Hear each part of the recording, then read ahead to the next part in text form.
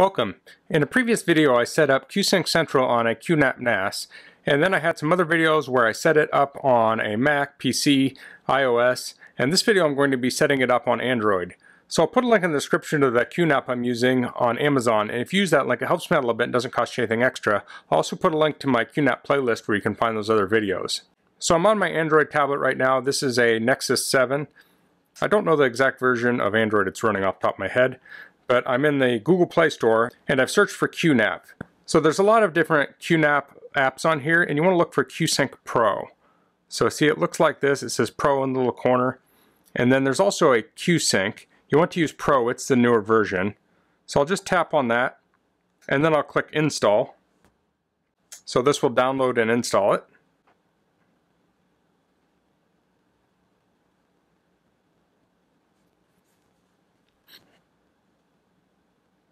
Okay, the install is complete. I'll hit open. So we have a little guide pop up. It says synchronize and access files anytime, easy pairing for easy syncing, offline file support, manage team folders, and Qsync data at a glance. So I'll hit start in the bottom right hand corner. It's going to ask for the region. So it's global and China. I'm choosing global. So when you tap global, there's no OK on here. You actually just have to kind of click out of it and then click the back arrow to go back a page. And now it's asking if Qsync Pro can access your photos, media, and files. So I'll say allow. And it says allow it to take pictures and record video. I'll say allow to that also. So my QNAP NAS has shown up here automatically. If that didn't work, you could go down here to add NAS manually or sign in with QNAP IDs. So I'll tap that. So here we have the IP address. We have username. So I will change this. I'll type my password, and I'm just going to cover the lens here. And then we have secure login. I'll tap that. And then if we go down to advanced settings here, that allows us to change the nickname and also change the port. But I don't need to do those things, so I'll just go back to the basic settings and then hit login in the upper right hand corner.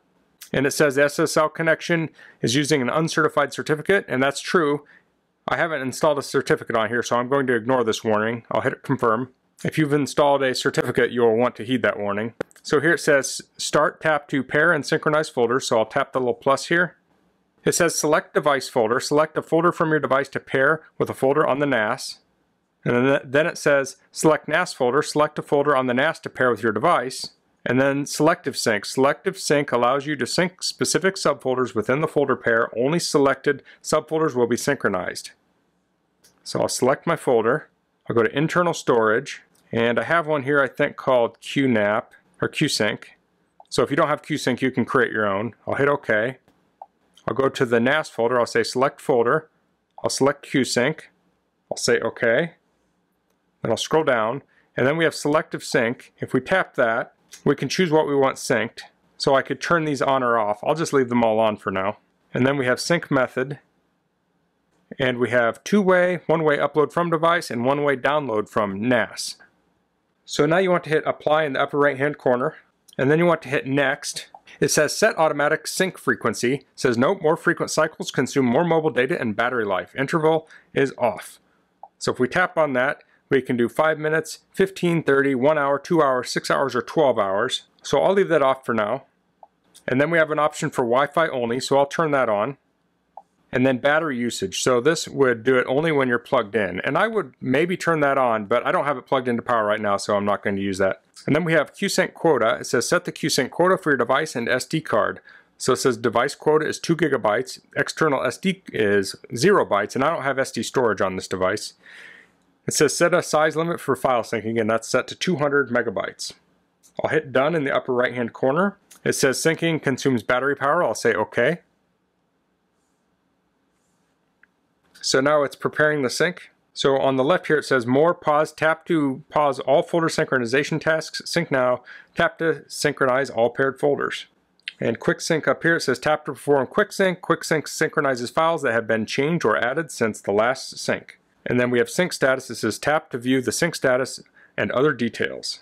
And then tap here to manage paired folders, to add, edit, or remove paired folders. Okay, I was running into some problems here because I had already had the Qsync folder on here and I was confusing, and I did that when I was testing it, so I got rid of that and I reset it up again. So now it's syncing properly. If I go to the Nexus 7 here, I can open this Qsync folder and you see a photo in here. This is syncing with what I call the mobile folder on the Qsync drive. So I can go to the NAS now and we can see the Qsync folder. And if we go into mobile, you can see that same photo there. Okay. So I have some other photos in here. What I can do with these is I can open these. I'm connected to the network, but say I wanted these to be portable, I could go over here and hit these three dots, and then I could say offline browsing, and that would sync it up so I could browse it offline. You could do that to a whole folder, and that happened very quickly.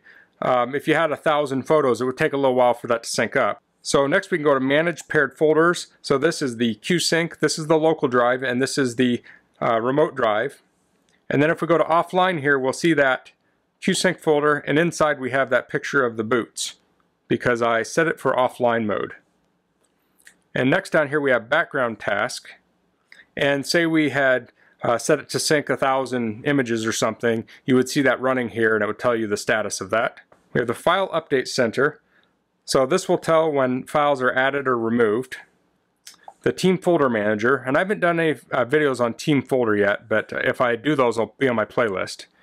And then you have sharing links, so if you share a file, the links will show up here, and then you could revoke them or check the links out or send them to people. If we go to Settings here, we have Set Automatic Frequency, Wi-Fi Only, Charging Only, Device Quota, External Quota, Set Size for Syncing, Add the QNAP ID, you can clear the cache, you can say Browse the photo as full or the thumbnail, you can show hidden files, you can change the file list sorting, sort order, always show the 360 button, region, filter settings, smart delete. So this allows you to delete items on your device but save them on the NAS itself.